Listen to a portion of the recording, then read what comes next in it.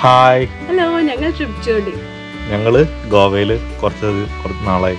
അപ്പോൾ ഇവിടെ ഗോവയിലുള്ള കുറച്ച് സാധനങ്ങളൊക്കെ തപ്പി ഇറങ്ങിയായിരുന്നു. ആദ്യം കുറേ ബീച്ചൊക്കെ പോയി. ഇപ്പോൾ അല്ല, ഗോവയിൽ വരുന്ന മിക്കവർക്കും അറിയാവുന്ന സാധനങ്ങൾ ബീച്ച്. ഒന്നാമത്തെ ബീച്ച്, പിന്നെ കസീനോ ഉണ്ട്, പിന്നെ പള്ളികളുണ്ട്, പിന്നെ നിങ്ങളുടെ കള്ള്. ഇതൊക്കെ വിട്ടിട്ട് ഞങ്ങൾ ചെറിയ ചെറിയ സ്ഥലങ്ങൾ തപ്പി തുടങ്ങിയത്. സത്യം പറയാം, ഗോവയിൽ വന്നാലുണ്ടല്ലോ അതിരാവിലെ അല്ല രാത്രി, ഈവനിങ്, അതാണ് നല്ല സമയം പുറത്തിറങ്ങാൻ. പക്ഷെ ഉച്ച സമയം ഉണ്ടല്ലോ നല്ല വെയിലുള്ള സമയമാണ്. മഴക്കാലം ഒഴികെ വേറെ ഏത് സമയത്ത് വന്നാലും ഉച്ചയ്ക്ക് പൊരി വെയിലാണ്. ബീച്ചിലേക്ക് പോയാൽ കരിഞ്ഞു പോകും. അപ്പൊ ഇവിടെ തന്നെ നല്ല ചൂടാ. അല്ല എന്നാലും ഷെയ്ഡ് ഉണ്ടല്ലോ, മരം ഉണ്ടല്ലോ. അതുകൊണ്ട് ആ ഉച്ച സമയം നമുക്ക് എങ്ങനെ ഇൻഡോർസ്, ഇവിടെ എങ്ങനെ കുറച്ച് ഇൻഡോറും കുറച്ച് ഷെയ്ഡി ആയിട്ടുള്ള പ്ലേസസ് നമ്മൾ തപ്പി നടക്കുമായിരുന്നു. അങ്ങനെയാണ് ബിഗ് ഫുട്ട് മ്യൂസിയം എന്നൊരു മ്യൂസിയത്തിനെ പറ്റി അറിഞ്ഞത്. ഇത് ലോട്ടലി എന്ന് പറയുന്ന ഒരു വില്ലേജിലാണ്. എയർപോർട്ടിന്റെ അവിടെ നിന്ന് ഒരു 12 കിലോമീറ്റർ ഉണ്ട്. എലിഫന്റ് ആണോ?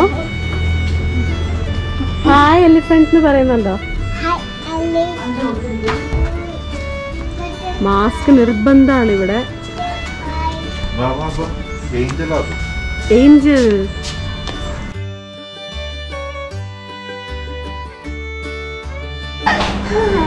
ഫിഷ് എന്താ?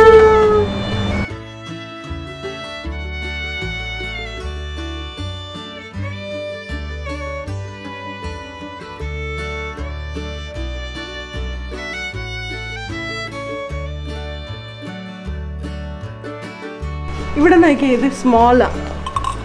അയ്യോ പയ്യം മെല്ലെ ഇതിങ്ങനെ പിടിക്കാവോ? എന്നിട്ട് ഇങ്ങനെ അടിക്കണം. തന്നെ സ്റ്റെപ്പ് കയറാറായല്ലേ. അത് പഴശ്ശിരാമൻ ഇങ്ങനെ ആരോ ബോ വെച്ചിട്ട് വിട്ടപ്പം എവിടെയാണ് ആരോ പോയി വീണ് അത് ഗോവയായി. അങ്ങനെ അവിടെ എഴുതി വെച്ചേക്കണേ. അതാണ് പഴശ്ശിരാമൻ. കണ്ടോ കയ്യില് ബോയും ആരവും കണ്ടോ? ഗോവയും പരശുരാമൻ മഴയെറിഞ്ഞ് ഉണ്ടാക്കിയതാന്ന് എഴുതി വെച്ചേക്കണേ.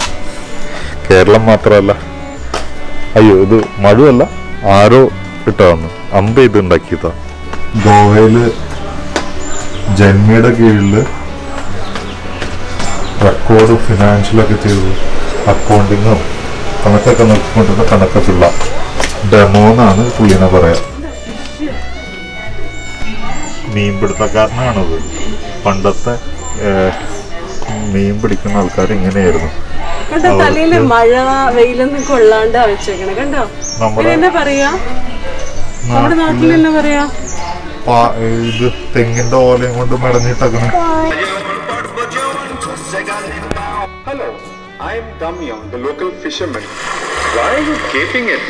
ഇവിടുത്തെ സെറ്റപ്പിന് വെച്ചാ സെൻസേഴ്സ് വെച്ചിട്ടുണ്ട്.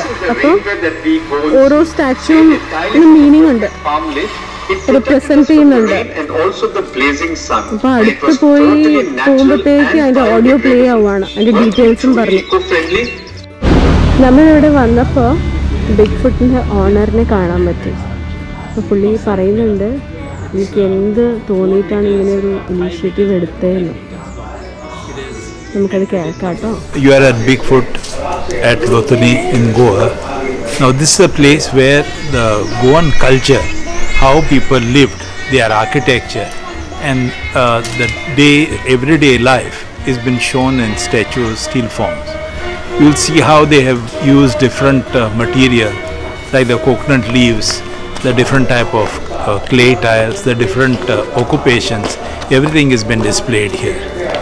This was created just to show what the actual culture about Goa or how people lived 100 years back.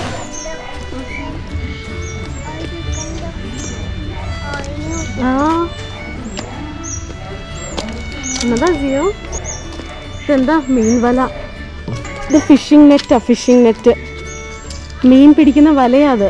ചേട്ടന്മാരെടുത്തോണ്ട് പോവുക. കൊച്ചു ചിന്തിക്കുക ഇനിയിപ്പോൾ ഇത് റിയൽ ആണോ? Hi, I'm Pittu, the local fishmonger. നമ്മുടെ തേങ്ങാപ്പാറ ഉപയോഗിച്ചിട്ട് തേങ്ങ പൊളിക്കുന്നതാണ്. ഗോവയും കേരളവും തമ്മിൽ വലിയ വ്യത്യാസമൊന്നുമില്ല. പണ്ടത്തെ ആൾക്കാർ കേരളത്തിൽ ഇങ്ങനെയൊക്കെ തന്നെ ആയിരുന്നു. അമ്മാമ്മയാണോ അത്? സിയോ ഇവിടുത്തെ ട്രൈബൽ വിമൻ എന്നാ പറയാ. ഇവിടെ ഒരു അപ്പൂപ്പൻ.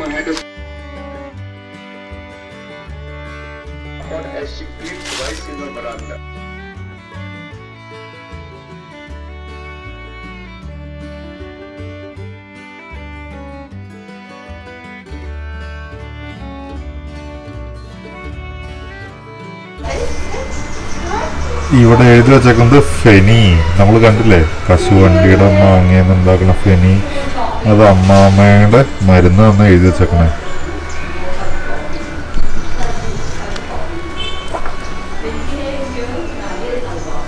Law blood പ്രഷറിനും.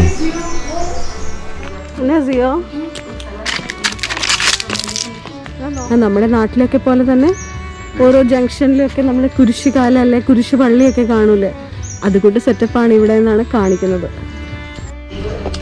തുണി അലക്കാൻ പോവാതെ തുണി കൈ പിടിച്ചിട്ടുണ്ട് ചേച്ചി, ഒറ്റ അടി.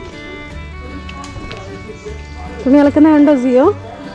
എല്ലാം വെള്ളത്തിൽ കുളിക്കാൻ വന്നവരാ, കുളിക്കാനും അലക്കാനും. കണ്ടോ ഇവിടെ കാണുന്നുണ്ടോ 3 ആൾക്കാർ, 3 പിള്ളേർ ഇങ്ങനെ വെള്ളത്തിലേക്ക് ചാടാൻ നിൽക്കുന്നത്. ഇത് ആക്ച്വലി ഗോവയിലെ ഒരു ഭയങ്കര വലിയ ഫെസ്റ്റിവലാണ് സാൻജോ എന്ന് പറഞ്ഞിട്ട്. ജൂൺ 26-നാണ് ഇത് സംഭവിക്കുക ഈ ഫെസ്റ്റിവൽ. ആൾക്കാർ ഇങ്ങനെ കിണറ്റിലും അടുത്തുള്ള എന്താ പറയാ വെള്ളക്കെട്ടുകളിലൊക്കെ എടുത്ത് ചാടുന്ന ഒരു പരിപാടിയാണ്. In fact, in those days, the potter was a very important person. Here you can see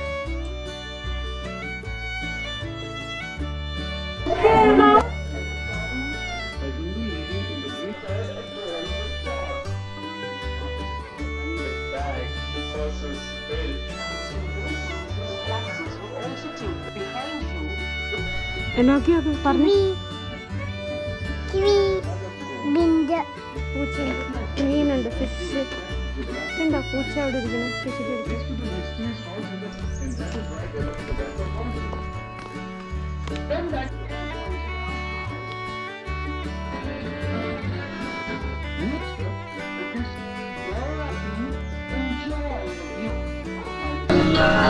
a watering hole known as Ebin, with a soda machine that was much in use, where the men folk would gather in the evening, learning so much about ancient. നല്ല cute തത്തമ്മാട്ടോ. ഞങ്ങൾ ഇവിടുന്ന് പോയി കഴിഞ്ഞപ്പോ താഴെ കൂടെ വന്നപ്പോഴത്തേക്ക് ആ ഞങ്ങളെ വിളിക്കുക മീ ടൂ എന്ന് പറഞ്ഞിട്ട്.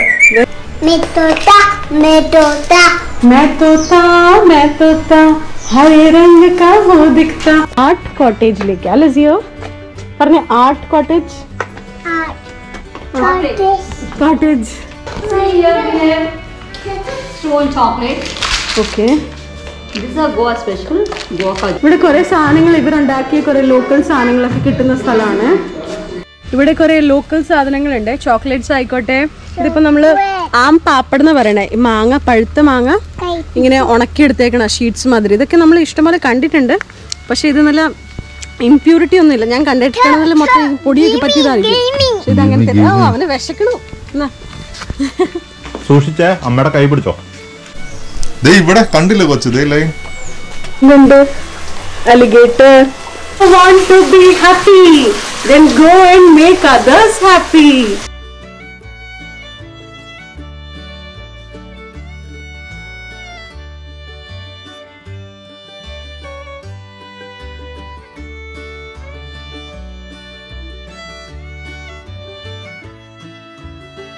നമ്മള് ആൻസിസ്ട്രൽ മ്യൂസിയം അല്ലെങ്കിൽ ഗോവ ബിഗ് ഫുട്ട് മ്യൂസിയത്തിന്റെ അവസാനത്തെ എക്സിറ്റ് പോയിന്റിന്റെ അവിടെ എത്തിയിട്ടുണ്ട്. നിങ്ങളിങ്ങനെ ഗോവയിൽ വരുമ്പോൾ ഉച്ചയ്ക്ക് വരുന്ന റൂമിലൊക്കെ കയറിയിരിക്കാണ്ട് ഇവിടെ വന്ന് കാണുവാണെങ്കിൽ ഗോവയുടെ ചരിത്രം നിങ്ങൾക്ക് കുറച്ചും കൂടെ മനസ്സിലാവും.